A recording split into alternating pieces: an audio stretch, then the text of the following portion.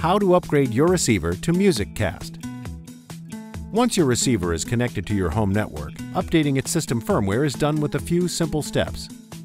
From the front panel, turn the power off. Now, press and hold the straight button while simultaneously powering the unit back on. Advanced menu will display on the front panel. Now, press the Program button up or down repeatedly until the words Update USB appears in the front window. Press the straight button one more time. Update Network appears. To initiate the update process, press the Info button once. Update time varies depending on network speed. When the update is complete, the words Power Off will appear on the display.